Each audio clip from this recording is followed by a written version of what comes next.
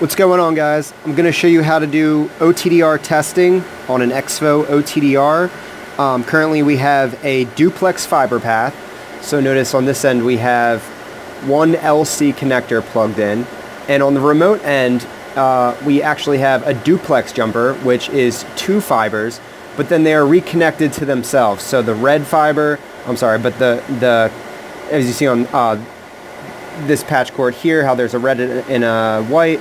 On the remote end, the red and the white are connected to themselves, creating one very long link that leaves out on this side and comes back on this side, right? Okay, so now we're going to go back down here to the OTDR, and we're going to actually focus the screen here, and we're going to open up the OTDR. So give it a second. It's going to open the program.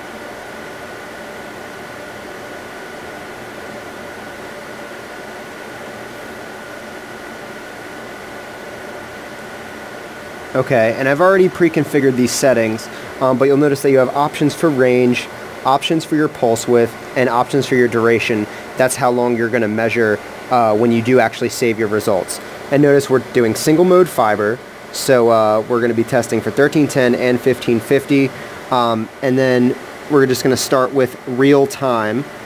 See right here it says real time, so we'll just start that and give it a second here.